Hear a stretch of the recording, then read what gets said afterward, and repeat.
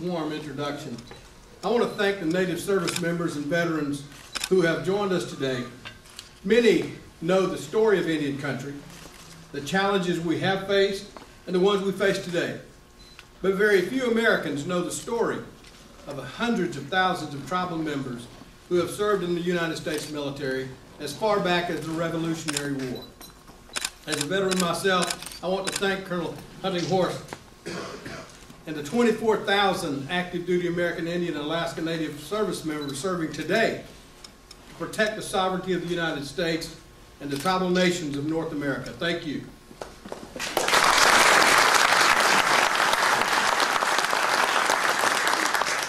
My fellow tribal leaders, tribal citizens and American citizens, members of the National Congress of American Indians, members of the administration, members of the 112th Congress, those listening or watching today, I'm honored to speak to you all, but especially to address representatives of the more than 5 million Native people and the 566 tribal nations of Indian country.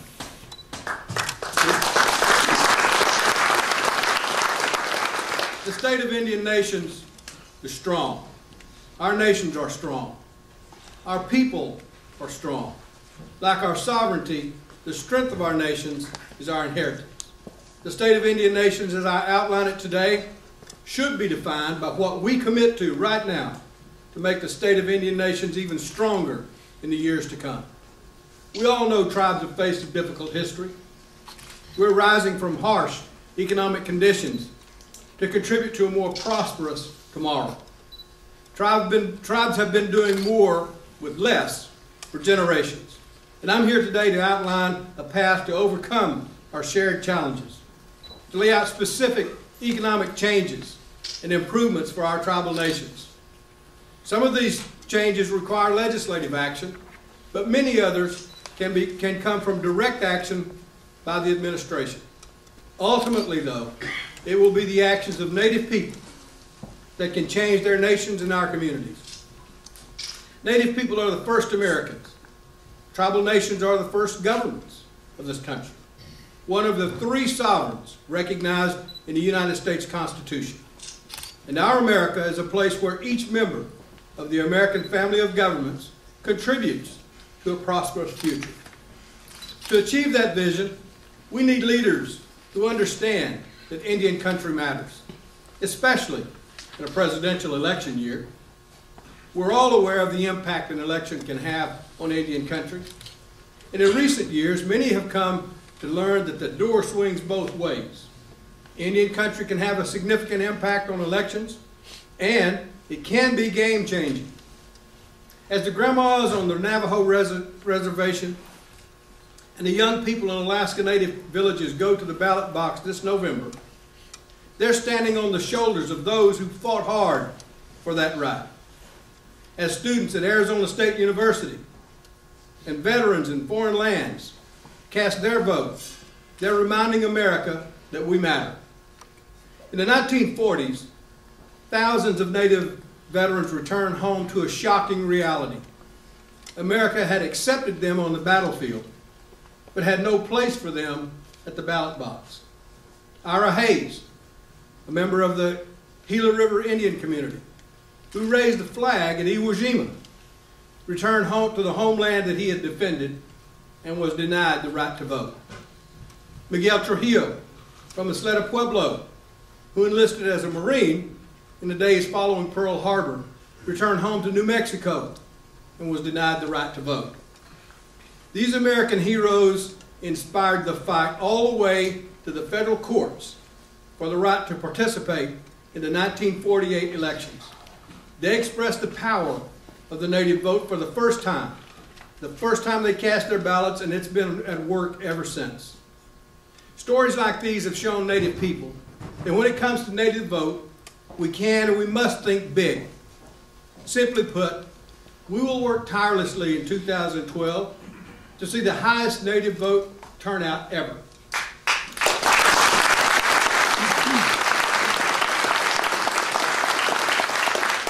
We know that it can be done. For instance, on the Fort Belknap Reservation in Montana, turnout rates are regularly over 80%. A survey of seniors at UCLA showed that Native young people participate at rates higher than any other group of students. This is especially important because almost 500,000 Native youth will be eligible to vote for the first time in the next 4 years. Native people didn't see the world and don't see the world in 4-year election cycles. We're focused on building stronger communities for generations to come. When we step in the ballot box, we want to vote for candidates who stand with tribal nations to create strong, prosperous futures.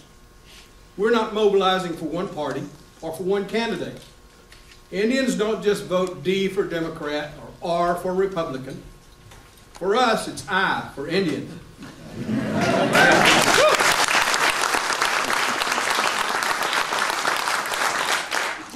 We're independent voters, and we'll continue to vote for the candidate who is strong on our issues and cares about our priorities.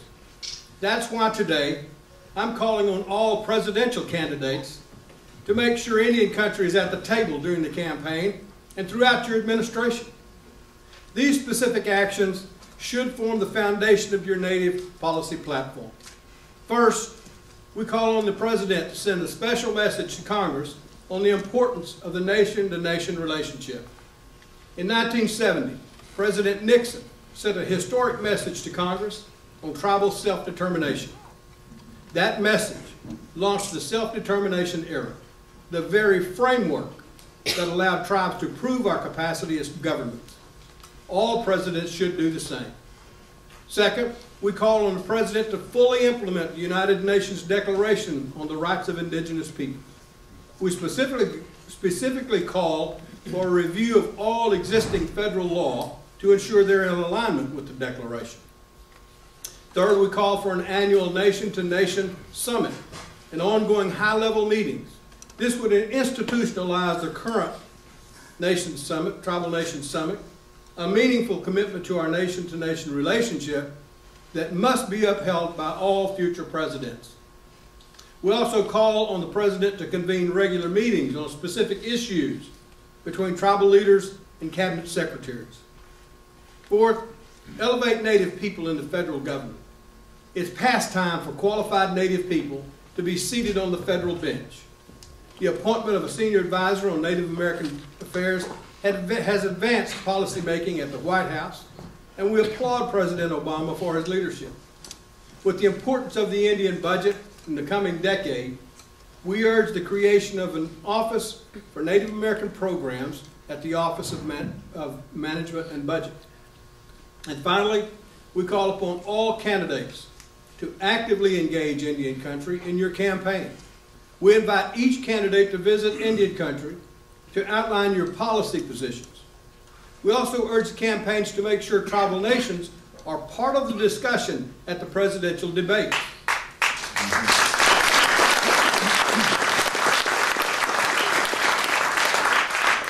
Between now and the election, we have a lot of work to do.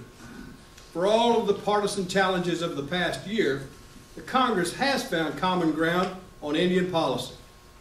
Under the bipartisan leadership of Senators Akaka and Barrasso, the Senate Committee on Indian Affairs has reached across party lines to develop legislation that promises to transform Indian country.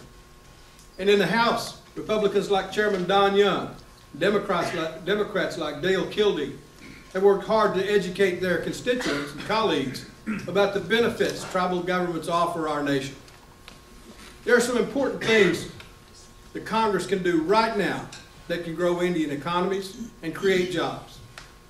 Without spending a dime, the Congress can fix the problems created by the Carcieri Supreme Court decision and offer certainty for land and trust transactions that are critical to Indian country's economic future.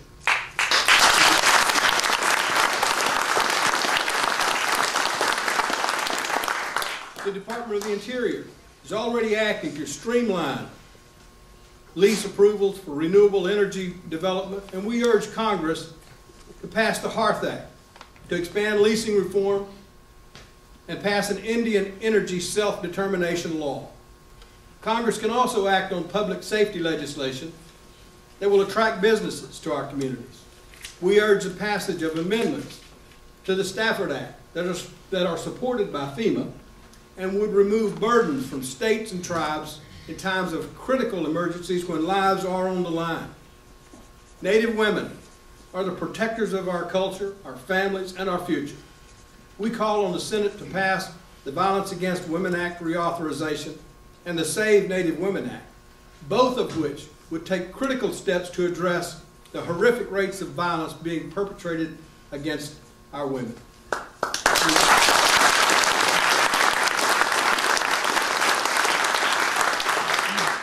The Native Class Act offers a chance to provide the kind of education our young people need to succeed today and build economies Indian country needs for tomorrow. Our young people must not be left behind anymore.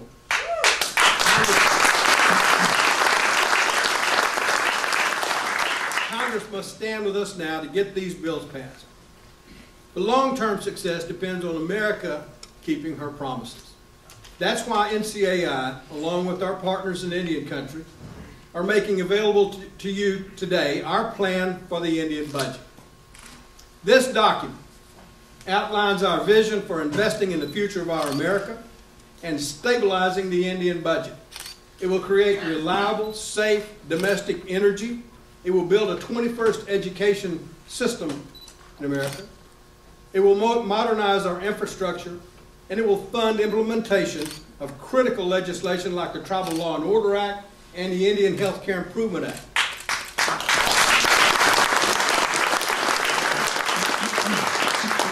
Just as our plan holds hope for the future, the Budget Control Act poses great risks. The Act requires Congress to cap discretionary spending for the next 10 years. Much of the funding that fulfills the federal trust responsibility is categorized wrongly, in our view, as domestic discretionary spending. The trust responsibility is not a discretionary choice. It is not a line item. It is a solemn agreement that has been sustained over hundreds of years. Unless Congress acts to hold tribal programs harmless, then starting in 2013, we're facing 10 to 15% cuts across the board for the next decade. Cuts that will threaten essential governmental services and affect millions of Native citizens throughout vast regions of rural America. We're well aware of the budget challenges our nation faces. We live in Indian country. We know all about doing more with less. We urge Congress to stand up for the relatively small piece of the federal budget that belongs to tribal nations and our citizens.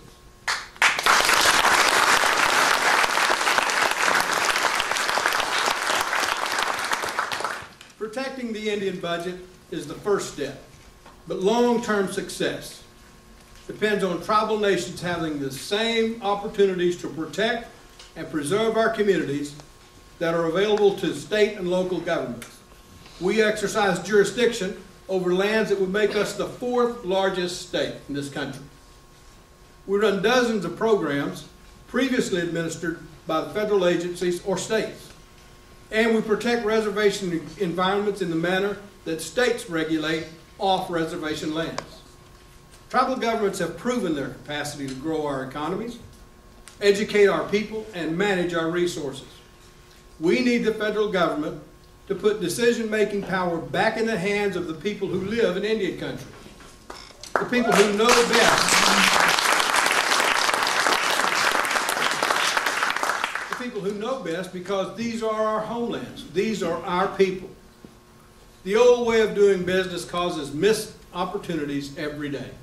The Swinomish Nation in Washington State saw this firsthand. The tribe had worked out a deal with Walmart for a big new store on the reservation. It was a great opportunity, a great deal. $1 million a year in lease revenue for the tribe, and new jobs for tribal members and people throughout the community. As with every lease on Indian lands, the federal government needed to approve it.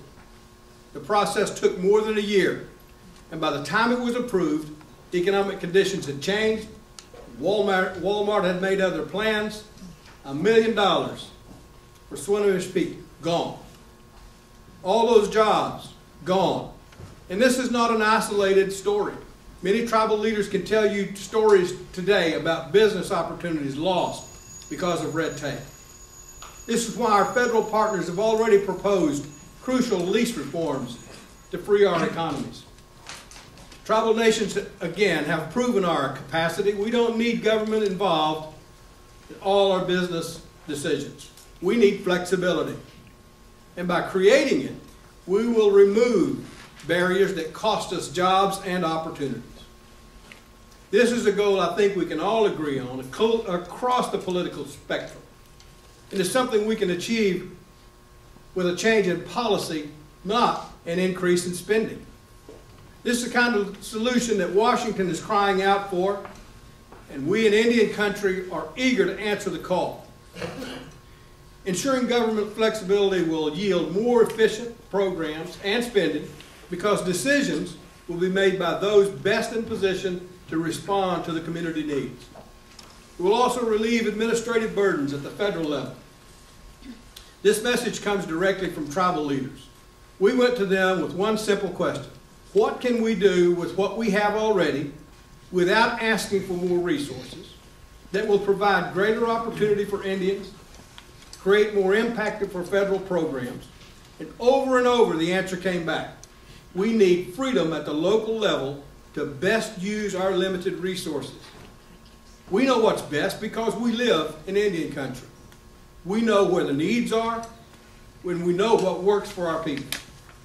No one understands Indian life better than the Indian nations themselves, those people who live there daily. Give us the flexibility. The Standing Rock Sioux Tribe in North Dakota, delivering broadband services across their reservation because of governmental flexibility.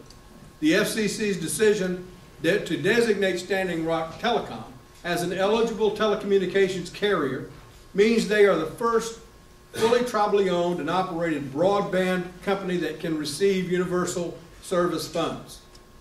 This designation has empowered Standing Rock to own and operate essential telecommunications infrastructure. This offers avenues for economic development, opportunities to preserve tribal languages and culture, and infrastructure for distance learning programs. That's the kind of flexibility we need in Indian country when only 1 in 10 Native people have access to broadband today. The Reno Sparks Indian Colony in Nevada opened a 65,000 square foot health facility in 2007 that showed the promise of tax-exempt bond financing. Almost $16 million in bonds funded a full-service clinic that serves 100,000 people each year. This project created permanent jobs and built the infrastructure for quality health services.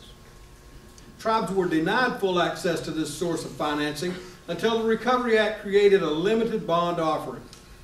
Based on that experience, the Treasury released a report in December recommending the governmental parity for tribal nations because it works. This will bring huge economic benefits to tribes and surrounding regional economies. Education is another example where flexibility can prepare our children for the global marketplace. The Cherokee Nation's Language Immersion School formed an innovative partnership with Apple Computers to integrate technology and the Cherokee language. They developed Cherokee language software for use on Macintosh computers, on iPhones, iPods, and iPads. Students even chat online in Cherokee with students from Eastern Band of Cherokees in North Carolina. This is a powerful example of tribal innovation and initiative, the type of innovation that vesting tribes with greater authority over our own programs unleashes. Whether in economic development,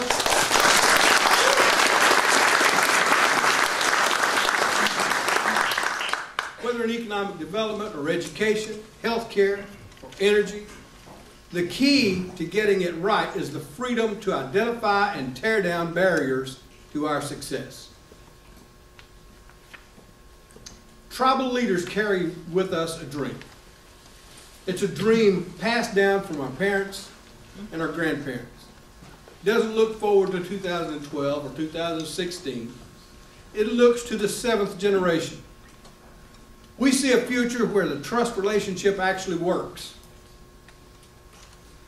It works for tribal nations, and it works for our federal partners. Our ancestors knew that tribes could govern our nations and govern ourselves like no one else. Today, we've proven it. Residents of rural Oklahoma are driving to our health facilities because they offer the best services around. States and counties are turning to our traditional knowledge to best manage natural resources. Citizens of these rural states are coming to tribes for job opportunities and good education at tribal colleges. And companies are coming to us to set up businesses on the reservations and bring American jobs home. When we have the tools and freedom that we need, we're creating businesses, delivering services, and leading the way. It's time to build our trust on that reality.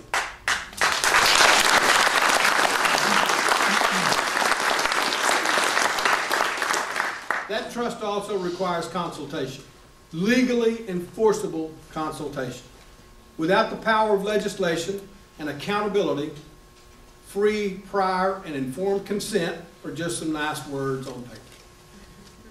As President Obama himself said when he announced his support for the UN Declaration, what matters far more than words are actions to match those words.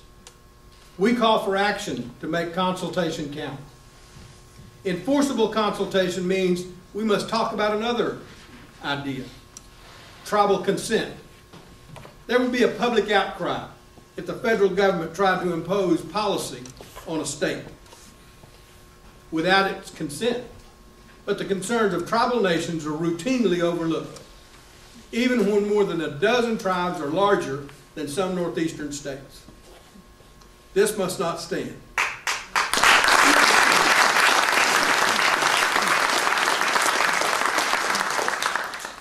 Our America is a place where all candidates know that we matter. And America sees it at the ballot box. It's a place where each and every president honors our unique nation-to-nation relationship, where Indian country is always at the table, not just because it's a good idea, it's the right thing to do, but it's because it's a smart thing to do. Our America is a home to a Congress that works across party lines to free our economies. Our America is a place where governments keep their promises. Our America is where tribal nations create economic opportunities, where people come to us for the best jobs. It's a place where tribes are on the forefront of new technology, high-tech manufacturing, telemedicine, and clean energy.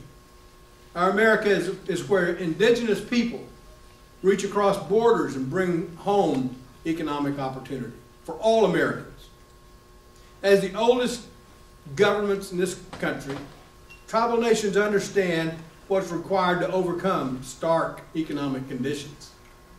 Perhaps more than any other time in history, our nations must stand together, empowered to make profound and permanent improvements in the lives of our people. Our nations are committed to the success of the United States of America. Let us realize that future together so that our nations thrive today and forever. Thank you.